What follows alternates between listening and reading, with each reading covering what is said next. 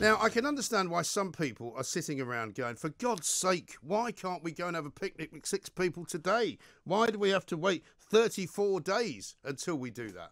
Well, you know what? Yesterday, we didn't have any of this. Last week, we didn't have any of this. The week before that, we were hearing that we might have to be socially distancing from each other for the rest of the year. We were hearing that there might be another lockdown coming in the summer. I'm saying that this at least is a step in the right direction. We've now got some plans. We've now got some dates by which we can actually start thinking about doing things. Some people will be happy that they can at least and at last now go and book some kind of summer holiday. And so what? If things are not going as quickly as we would like them to, at least they're going somewhere. Let's talk to William Clouston, leader of the Social Democratic Party, a man who's always been a bit sceptical of the lockdown measures and has always been very sensibly questioning them. William, a very good morning to you. Welcome. Morning, Mike. I don't know whether you share my view or Julia's view that, things are at least looking up or things should be a lot better. Well, last time I was on just over a week ago, I said that obviously fatigue was setting in and people needed hope and that Boris should back the vaccine. And I think I urged him to take a win from where we are. Yes. With nearly 18 million people vaccinated and the key groups vaccinated. I think he's taken a score draw here. Like you, I agree that the sequence, it would have always been a sequence, that's very sensible. But I think he's been a little bit overcautious. I still think some of the rules that we have now, just today, still don't make very much sense. And if you had a more nuanced approach to this, you'd certainly be allowing people to play tennis or play golf outside. Golf or something, yeah. Yeah, it makes no sense at all. That is just irrational not to let people do that. I think the hardest thing about the sequence is the hospitality industry. What he said is that, some pubs have beer gardens, fair enough, and that's 7 weeks from now.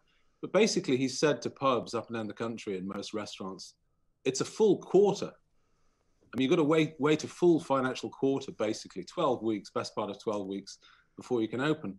And I've reminded people before, but when pubs were opened on American Independence Day last year, they traded with appropriate measures taken inside the pubs for 14 weeks before the death rate went up, which involved, over 1 billion visits. Now, people in that industry are saying, well, we've done what the government asked us. We proved the point that we could trade, safely, and yet they've got to wait, full financial quarter before they're open. So, but in general, Mike, I think people should be happy that we've got a sequence now and a roadmap out of it. And spring is coming, and the government can't stop the spring. No. And I think the government also can't stop the momentum that will be built up by the people, because I think in the end, they keep saying it, even though it doesn't appear to be the case, that they do kind of govern by consent and they do govern by public opinion and they do try to represent what people want and do what people want. And I think as we go closer towards, the end of this month, which is only next week after all, as we go through the middle of March, and the numbers that we see keep falling, tumbling like crazy in terms of the numbers of people being admitted to hospital, the numbers of people dying, all of that, and the numbers of people getting vaccinated, there will be a sort of inexorable, I think, move towards speeding things up. Well, you'd like to think so, Mike, but actually on the government's language, that can't happen, actually, because the language is no earlier than. So the key dates they've put. Yeah, but I had this conversation with somebody yesterday afternoon, William, after Boris got his speech in the House of Commons. Yeah, but why would you believe everything or anything that they say? Because almost everything that they have said has turned out not to be the case. So I mean, the fact that they've used those words, fine, but they can change them. They can, but I think I think that's quite unlikely to happen. I mean, I think if we put it this way. From what's been published now, I'd sort of take what they've got, and I just don't want it to get worse. So, I mean, but I believe in the vaccine. I mean, largely the data that's coming out, the data that came out of Scotland a few days ago about the efficacy of the Astra vaccine in particular, was incredibly encouraging. I mean, this is a great jab. Yeah. The rollout is working. As I say, I think they're just being a little bit harsh.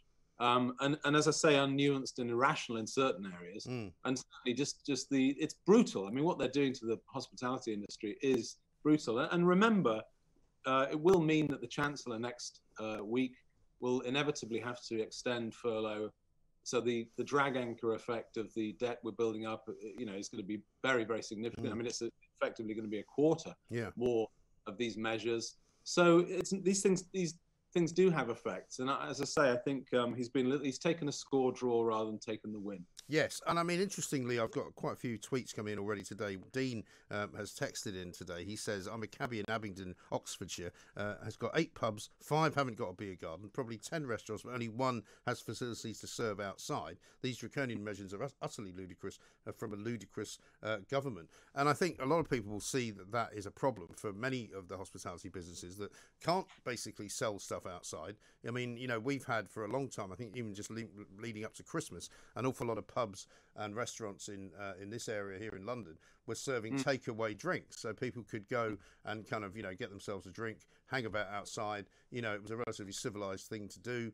That all stopped just before Christmas, I think the weekend before Christmas. But I suspect that will begin to come back, because if you're allowed to go for a picnic, for example, according to this, in 34 days, then what's to stop a bar from selling you a drink? Well, a bar could sell you a drink, and the ones that can probably will legally do that will. But as I say, people don't stop drinking. I mean, the effect of closing pubs has been that people have been drinking at home, and there is evidence that deaths due to excess drinking, the evidence is that that's increasing. So again, these things aren't cost-free. I think a criticism from the start that you and many other people and ourselves in the Social Democratic Party have been urging the government to take a broader view on all these things, but I don't think they will do. I think we're set now with the roadmap, and as I say, I hope it just comes in. I mean, it's interesting. There's some interesting things came out of yesterday's announcement. Certainly on sort of COVID passports, they're calling them something else, aren't they? COVID status verification certificates or whatever, and that's a very, very contentious issue. I can understand the government being cautious about this because it puts a disparity, basically. It divides your population into 2, those that are lucky enough to have the vaccine and are protected and have gone for it and get their passport. I mean, a point that was made to me by a friend, who's had his vaccine. Well, I've had my vaccine. Why can't I go to the pub or the shop? Yes, well, exactly right. And I think, there is this inexorable move, as I keep saying, towards normality. And I think the fact that they've even said, because they didn't have to say, that by June, all of the measures that we have put into place will have disappeared, because that is a pretty bold statement, really, as well, considering that only a couple of weeks ago they were talking about keeping social distancing and mask wearing all the way through, perhaps until the end of the year. I mean, I'm assuming a lot of people that I've spoken to since yesterday talks about booking holidays in July. I presume by that they won't be quarantining people anymore. Well, I think if the wheel comes off something, it'll be holidays in July abroad. I mean, I think the vaccine rollout in the EU is been a complete failure, and the scare stories that frankly have come from the top politicians in Germany and France about the Astra vaccine have actually been fatal to their own vaccine rollout. Now people are refusing in quite high numbers to take the vaccine. So they've actually shot themselves. They've ruined their own program, not only with the bungling of the ordering of that.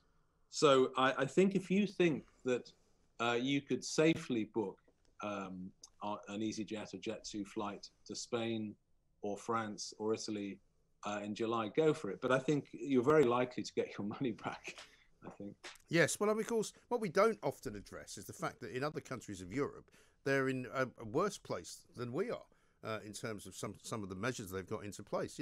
I mean, you can apparently go and find a bar that's open in France or in Spain, but there's a curfew in place in most parts of the country, and you can't go anywhere without having a piece of paper in your hand, and you can't enter any of those countries without a test.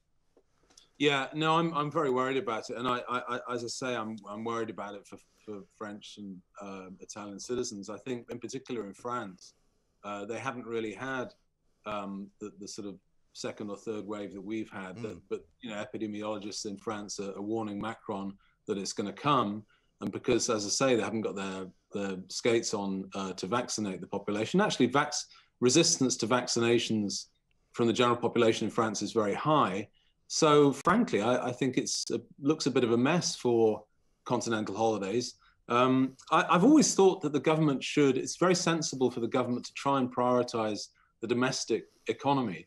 I'm not arguing for some sort of closed down autarky like New Zealand, who are in a different position to us anyway. But I think it certainly going forward, I'd be cautious actually if I were in government of allowing too much international travel into zones in Europe that had largely unvaccinated populations and could be a reservoir for infection. Remember that one of the reasons we started quite badly in the UK is that we were seeded from at least 3 or 4 different places. We were seeded simultaneously from Spain and France and Italy.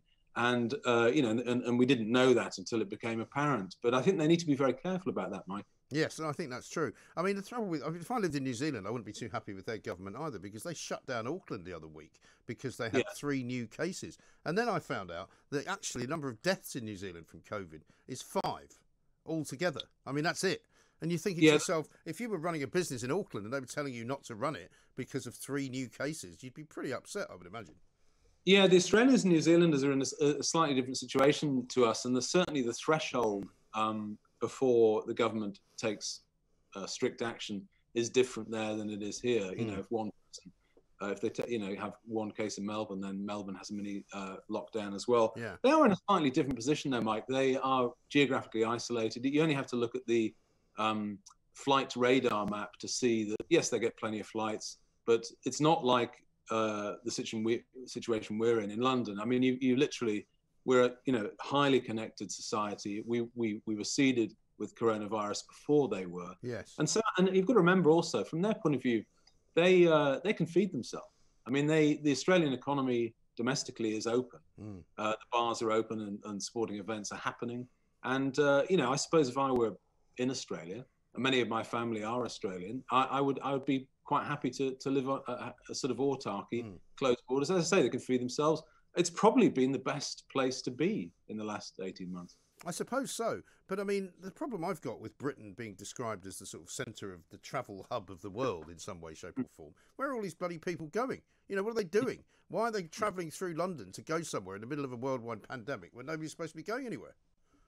Yeah, I mean, we were. I think when the public inquiry happens and the academic papers appear, there's no doubt that we were too open in February and March. And as I say, if there's a trade-off, there are always trade-offs. Politicians are quite disinclined to admit the trade-offs sometimes, and we've tried to be honest about it from the start. If there's a trade-off, you should prioritise the domestic economy, keep that open, and if necessary, be a little bit cautious about who goes where and how. But let's be optimistic, Mike. I think there's been a lot of gloom. We've got a roadmap. Let's hope they stick to it. As I say, it can be criticised, but let's hope by the time we can go to the pub in 12 weeks' time, there are still some pubs open. Very much so. Let's hope so. Let's you and I perhaps manage to meet somewhere as well, even though you're a long way away at the moment. William Clouston, thank you very much indeed, leader of the Social Democratic Party, talking there about how he's slightly less enthusiastic than I am about what's happened, but nevertheless understands and gets the fact that we are at least moving in the right direction. I know that some of you are going to be saying to me, well, that's all very well for you to say. However, there are plenty of businesses which won't last until May, which can't keep closed until April, which have to be opened now. Well, I think we continue to use our best endeavours to put pressure on the government to make things move a little bit quicker. I mean, even Neil Ferguson, who's not exactly somebody who is everybody's favourite cup of tea, has said that the government could move quicker. I think they will, I think they can, and I think they must. But nevertheless, I don't think what happened yesterday is a cause to be concerned about. I think it's a cause for celebration, isn't it?